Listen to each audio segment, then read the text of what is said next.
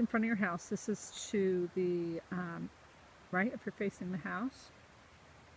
There is a detached, I would imagine that would be like an original, or maybe it's an add-on, I'm sorry. Maybe this came later, because I think the garage kind of matches the architectural style of the house.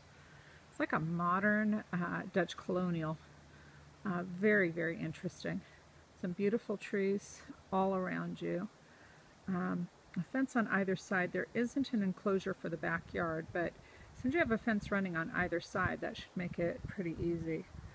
It's not a platted community, so that means that it is non-conforming homes, but I would say, based on what I can see just on this little street, most of the homes are similar in size and maybe even age.